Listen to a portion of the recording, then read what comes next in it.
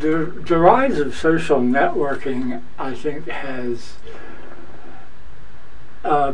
really put a focus on how poor our social network is in a dynamic sense, particularly between younger and older people, but also because young people don't realize that there's a whole generation of people missing. I mean, they just disappeared over 10 or 15 years, and you haven't experienced that. You've never been, never experienced like something like the Vietnam War, skirmishes in the Middle East, yeah, but also, I think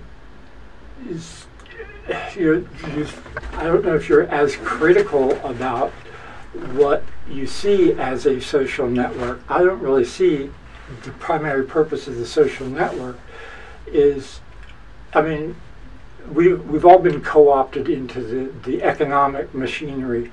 You know, the population of any country is not just to produce boost the GDP, gross domestic product, or gross national product. And I'm surprised that a lot of young people are very hit to quick the block button. They don't want to talk to you if, whatever the reasons are. And I find it much easier to just talk with find a situation and talk with younger people in person on the street rather than through media, because they think I'm old, and they're right. I am getting older, and there's a lot that you've been instructed by the older people in your lives and lived up to their expectations or not, or failed to. And really what I'm looking for is to find out what you can tell me about what's going on, because the world that I know is dead. I mean, it's going to pass with me and people I know. And you are really you're going to make it happen from what you're given. Whether there are opportunities and you'll make your opportunities, or you'll not do that. And I think social networking it needs to come up. It needs to come up a bit, and I'm not really sure how to do that. I welcome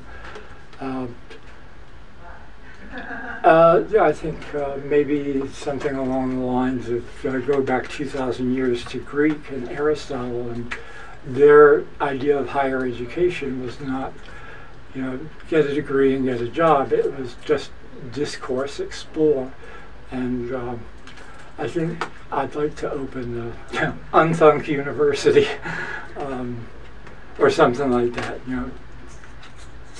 Don't unthink some of the things you've been taught or been told, or examine what you've accepted without really critically looking at it, and use that to guide you, because you pick up a lot of shit when you're young, just because you absorb everything, hopefully, and that's your advantage. I mean, nobody can learn languages like a 5-year-old. I've had 5-year-olds still sing language, and for some reason we train that out of them. But, there's just so much you can tell me if you just take the time to, and if I make myself more available. Because I'm retired. I've got, I'm 55, I'm okay. I mean, I'm not rich, but I got enough, and I got time to work with people. So, let me know. I may help you skip over a few roadblocks and get a jump start on a major, who knows, a major cultural project or direction. Okay, so I'm done, and